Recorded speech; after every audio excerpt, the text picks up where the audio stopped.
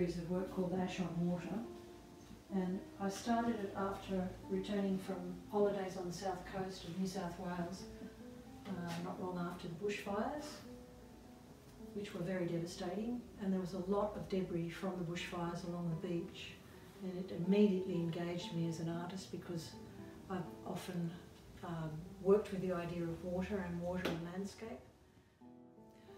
The palette I've chosen is very specific, obviously contrasting cools against warms, but what intrigued me was that the sense of water started to become really ambiguous, and you're not sure whether you're looking at water or smoke or sand or just the debris, the bits of tree and leaf from the bushfires themselves.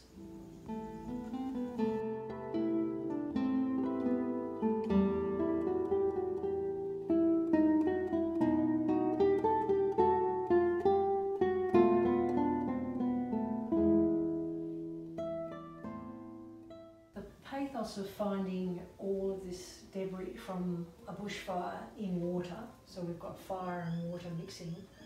is really quite extraordinary. And whilst it's fairly chilling and a little bit of a gritty subject, there was this very, very strange beauty